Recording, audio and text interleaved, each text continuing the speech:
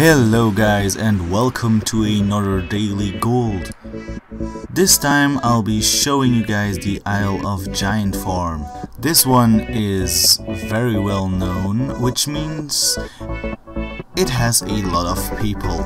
The farming location is located in the north of Pandaria on the island called Isle of Giants. This farm has a lot of things going on. First of all, you have the dinosaur bones, which are the most valuable things you will get. These bones are used to get a companion and a mount, which cost a lot of bones. That is why you can sell the bones for a decent amount on the auction house, around 1 gold.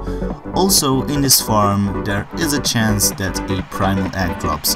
After 3 days this egg will give you 1 of 3 mounts. The mobs also have a chance of dropping some companions, which you can straight up vendor for 62 gold or sell on the auction house for even more. If that was all to this farm, that would be too good to be true. So the one big con to this farm is that it is heavily over farmed. It doesn't matter when you go farm, there is always a lot of competition. So that makes this farm good on the dead realms. I hope you guys enjoyed this farm spot.